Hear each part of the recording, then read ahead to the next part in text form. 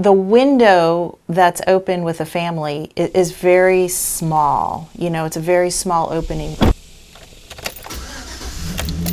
It's Jennifer Brandhuber's job as a CPS investigator to widen those windows on the homes she's assigned to.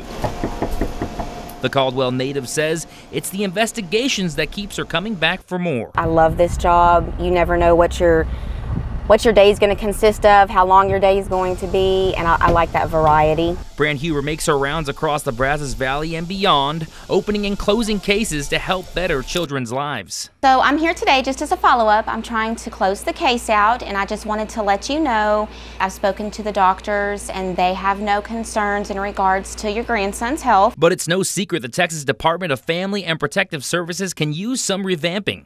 That's why retired Texas Ranger Hank Whitman is now in charge. I was hired, bottom line, because our governor was sick and tired reading about infants and toddlers who were severely injured or killed while or after they were involved with Child Protective Services. It's a hire Brandhuber can get behind. He didn't deal with just, children. I mean, in law enforcement, you deal with everyone, no matter what. But a lot of times children are involved in those situations. The goal?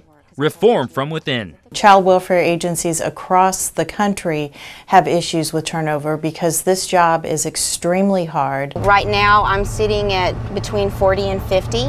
Now some of those cases have been reassigned because we've just recently lost 2 investigators. We do need to retain caseworkers because that helps everybody at the agency when people stay in their jobs, because when caseworkers leave, that's when caseloads start to rise. Hi, I'm Jennifer with Child Protective Services. May I come in? In Bryan College Station, Matthew Villanueva, News 3.